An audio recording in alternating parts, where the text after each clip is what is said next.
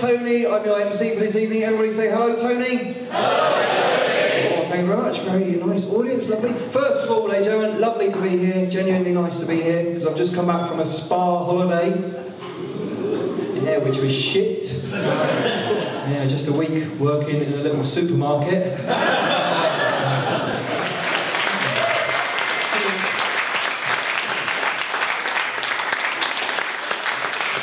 Good evening, ladies and gentlemen. My name's Ian D.Montfort. I'm a spirit medium. Let me explain to you how I do differ from any spirit medium you might have seen before. They have messages coming through for you from people that you knew, whereas I've got messages coming through for you from people you didn't know. Right? What I don't do is I don't have messages coming through for you from your family and friends that might have crossed over to the other side, because I don't want to be seen to be profiting from people's grief, all right? Yeah? Yeah, because that would make me no better than a florist. So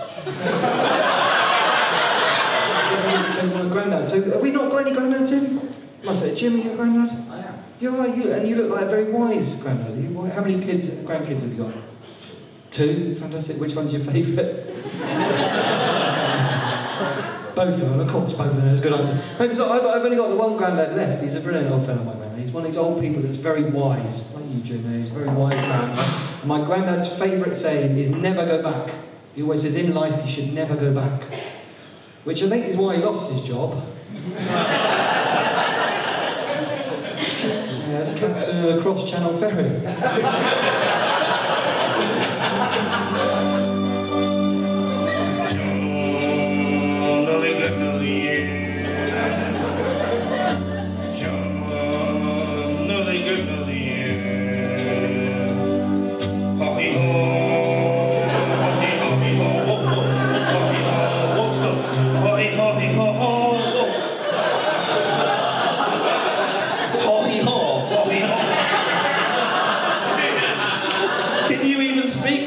Can you?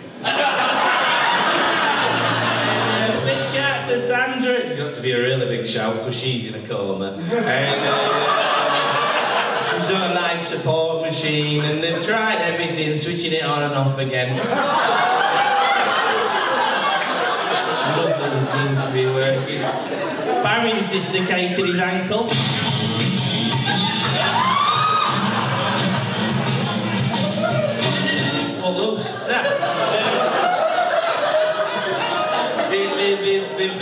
Before I go, there is time to pop over to the maternity ward, and I do love it down there on that maternity ward, and I'll probably spend a little bit too much time on there if I'm being honest, and I have been told about that.